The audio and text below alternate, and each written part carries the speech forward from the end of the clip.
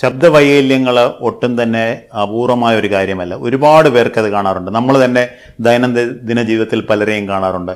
പരുക്കൻ ശബ്ദമുള്ളവർ, വളരെ റഫായിട്ടുള്ള ശബ്ദമുള്ളവർ, ശബ്ദത്തിന് വിറയലുള്ളവർ, സ്ത്രീകളുടെ ശബ്ദത്തിൽ സംസാരിക്കുന്ന പുരുഷന്മാരുടെ ശബ്ദത്തിൽ സംസാരിക്കുന്ന സ്ത്രീകൾ, വോയിസ് ബോക്സ് ക്യാൻസർ മൂലം നഷ്ടപ്പെട്ടവർക്ക് ആംഗ്യഭാഷയിലൂടെ സംസാരിക്കുന്ന, ഇങ്ങനെ വളരെയധികം ശബ്ദവൈകല്യങ്ങളുള്ളവരെ നമ്മൾ കാണാറുണ്ട്. പണ്ട് ഇതിനെപ്പറ്റിയുള്ള അവഗാഹം കുറവായിരുന്നതിനാൽ അതിനുവേണ്ടി ഒരു സ്പെഷ്യൽ ഡിപ്പാർട്ട്മെന്റ് ഉണ്ടായിരുന്നില്ല. ഇന്ന് അങ്ങനെയല്ല. ഇന്ന് സ്ഥിതി ഒരുപാട് മാറി. ശാസ്ത്രം കൂടുതൽ വികസിച്ചു. ഇതിനെപ്പറ്റിയുള്ള അറിവും നമുക്ക് കൂടി. തൽഫലമായിട്ട് ശബ്ദവൈകല്യങ്ങൾ ചികിത്സിക്കുന്ന ഒരു ഡിപ്പാർട്ട്മെന്റ് തന്നെ ഉണ്ടായിട്ടുണ്ട്. അതാണ് ലരിങ്കോളജി ഡിപ്പാർട്ട്മെന്റ്. സ്വനപേടകം എന്ന് പറയുമെങ്കിലും വോയിസ് ബോക്സിന് അതിൽ കൂടുതൽ ഫങ്ഷൻസ് ഉണ്ട്. ശ്വാസം വിടുന്നതും ആഹാരം കഴിക്കുന്നതും ശബ്ദം ഉണ്ടാക്കുന്നതും എല്ലാം സ്വനപേടകത്തിന്റെ ഫങ്ഷൻ തന്നെയാണ്. അതുകൊണ്ട് തന്നെ ഈ പറഞ്ഞ 3 കണ്ടീഷനിലും ഉള്ള അപാകതകൾ അല്ലെങ്കിൽ അസുഖങ്ങൾ ചികിത്സിക്കാൻ വേണ്ടിയിട്ടുള്ള ഡിപ്പാർട്ട്മെന്റാണ് ലരിങ്കോളജി. നമുക്കത് ഓരോന്നായി നോക്കാം. നമുക്ക് ആദ്യം ശബ്ദത്തിന്റെ കാര്യം തന്നെ തുടങ്ങാം. നമ്മുടെ കമ്മ്യൂണിക്കേഷന്, ആശയവിനിമയത്തിന് ഏറ്റവും പ്രധാനപ്പെട്ട കാര്യമാണ് നമ്മുടെ ശബ്ദം. ഒരുപക്ഷെ ഒരുപാട് ആൾക്കാർ അവരുടെ ജീവിതോപാധിയായിട്ട് തന്നെ ശബ്ദത്തെ കരുതുന്നുണ്ട്. ഗായകർ, ഡബ്ബിംഗ് ആർട്ടിസ്റ്റുകൾ, മിമിക്രി ആർട്ടിസ്റ്റുകൾ, അതുകൂടാതെ അധ്യാപകർ, അഡ്വക്കേറ്റ്സ്, പ്രാസംഗികർ, ഇങ്ങനെ പലരും അവരുടെ ശബ്ദത്തെ ഉപയോഗിക്കുന്നുണ്ട്. അപ്പോൾ ശബ്ദത്തിന് വരുന്ന ഒരു ചെറിയ തകരാറ് പോലും അതിന് ഗുരുതരമായ പ്രത്യാഘാതങ്ങൾ ഉണ്ടാകും. അപ്പോൾ ഇത് എന്തൊക്കെയാണ് ശബ്ദത്തിനുണ്ടാവുന്ന അസുഖങ്ങൾ, അതെങ്ങനെ കണ്ടുപിടിക്കാം, അതെങ്ങനെ ചികിത്സിക്കാം എന്നാണ് ഇതിനകത്ത് പ്രധാന വിഭാഗം. ശബ്ദത്തിന് ഉണ്ടാകുന്ന കുഴപ്പം അല്ലെങ്കിൽ ശബ്ദവൈകല്യങ്ങൾ ഒരിക്കലും ഒരു അസുഖമല്ല, അസുഖ ലക്ഷണമാണ്. അപ്പോൾ എങ്ങനെയാണ് നമ്മൾ ശബ്ദത്തിന് വൈകല്യമുണ്ടെങ്കിൽ അതിൻ്റെ കാരണം കണ്ടുപിടിക്കുക? അത് വോക്കൽ കോഡ്, നമുക്ക് ശബ്ദനാളികൾ അഥവാ വോക്കൽ കോഡുകൾ കാണണം. അത് കാണാൻ വേണ്ടിയിട്ട് ഇന്ന് വളരെ നൂതനമായ ഇൻസ്ട്രുമെന്റ്സ് ഉണ്ട്.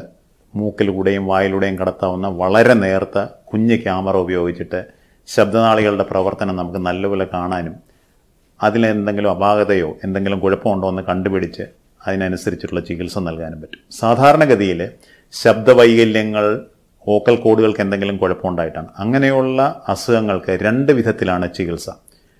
60 മുതൽ 70% ശബ്ദവൈകല്യങ്ങളും വോയിസ് തെറാപ്പി എന്ന് പറയുന്ന ചികിത്സയിലൂടെ തന്നെ കറക്റ്റ് ചെയ്യാൻ പറ്റും. കുറേ പേർക്ക്, ഒരു മൈനോറിറ്റിക്ക്, ഒരു 30% അല്ലെങ്കിൽ 40% പേർക്ക് സർജറി വേണ്ടി വന്നേക്കാം. സർജറി 2 വിധത്തിൽ ചെയ്യും. എൻഡോസ്കോപ്പിക്, നിങ്ങൾക്ക് എല്ലാവർക്കും അറിയാം, ഇന്ന് എല്ലാവർക്കും താക്കോൽ ദ്വാര ശസ്ത്രക്രിയ എന്നൊക്കെ പറയുന്ന പോലെ പുറമേ സ്കാറില്ലാതെ വായടത്തോടെ തന്നെ ഒരു കുഴൽ കടത്തിയിട്ട് വോക്കൽ കോഡിലെ പ്രശ്നങ്ങൾ പരിഹരിക്കാം.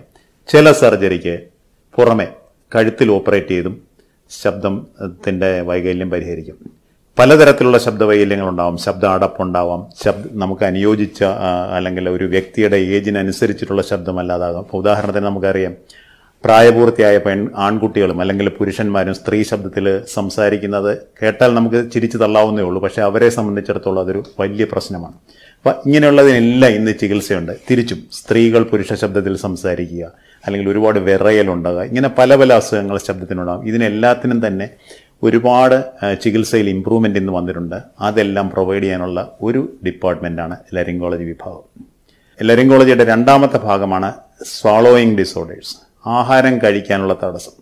ഞാൻ നേരത്തെ പറഞ്ഞു സ്വനപേടകമെന്നാണ് അറിയപ്പെടുന്നതെങ്കിലും വോയിസ് ബോക്സിന് വേറൊരു ഫംഗ്ഷൻ കൂടെയുണ്ട്. നമ്മൾ ആഹാരം കഴിക്കുമ്പോൾ ശ്വാസനാളത്തിലേക്ക് ഫുഡ് പോകാതെ അന്നനാളത്തിലേക്ക് കടത്തിവിടുന്ന ട്രാഫിക് പോലീസാണ് സ്വനപേടകം അഥവാ വോയിസ് ബോക്സ്. അപ്പോൾ വോയിസ് ബോക്സിന് ഒരു തകരാറുണ്ടായാൽ ചിലപ്പോൾ ശബ്ദമായിരിക്കില്ല പ്രശ്നത്തിൽ പോകുന്നത്, ആഹാരം കഴിക്കുന്നതായിരിക്കും. എസ്പെഷ്യലി ഇത് കൂടുതലായിട്ട് നമ്മൾ കാണുന്നത് നാഡീവ്യൂഹ അസുഖങ്ങളുള്ളവർ, ന്യൂറോളജിക്കൽ ഡിസോർഡേഴ്സ്, ന്യൂറോ സർജറി കഴിഞ്ഞവർ, കഴുത്തിനും തലയിലുമുള്ള ക്യാൻസറിന് സർജറി കഴിഞ്ഞവർ, ഇവരിലൊക്കെ പലപ്പോഴും ആഹാരം കഴിക്കുന്നത് വളരെ വിഷമം പിടിച്ചൊരു പ്രക്രിയയാവും. അവർക്ക് ഓൾമോസ്റ്റ് എപ്പോഴും ജീവിതകാലം മുഴുവൻ ട്യൂബ് വഴി ആഹാരം കഴിക്കേണ്ടി വരുന്ന ഗതികേടിലേക്ക് പോകാം.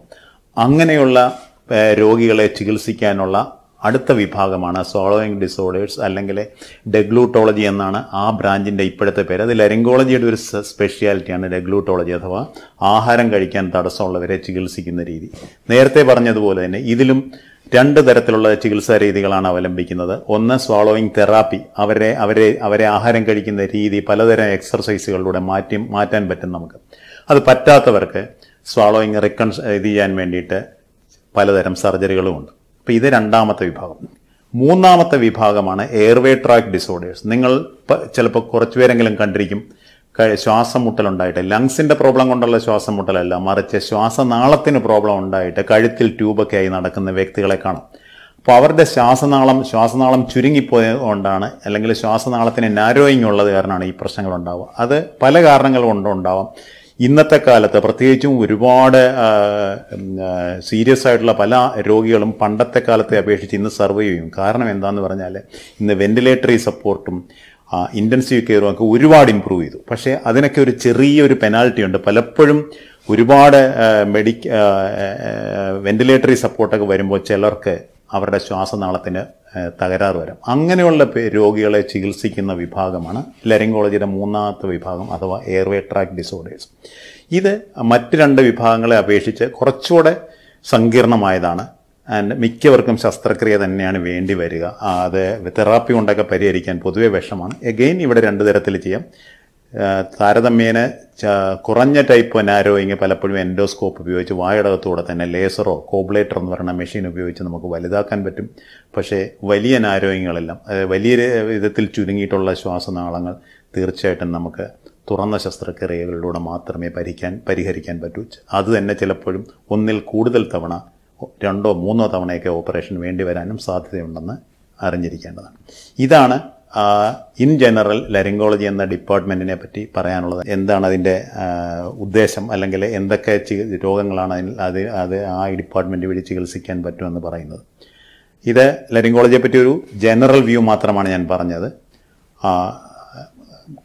ഇനി ഇതിനെപ്പറ്റി നിങ്ങൾക്ക് കൂടുതൽ സംശയങ്ങളുണ്ടെങ്കിൽ, സംശയ നിവാരണം ആവശ്യമെന്ന് തോന്നുകയാണെങ്കിൽ തീർച്ചയായും താഴെ കാണുന്ന ബോക്സിൽ നിങ്ങളുടെ ചോദ്യങ്ങൾ എഴുതുക. ഞങ്ങൾ തീർച്ചയായിട്ടും അതിൻ്റെ സംശയ നിവാരണം വരുത്താൻ ശ്രമിക്കുന്നതായിരിക്കും. Thank you.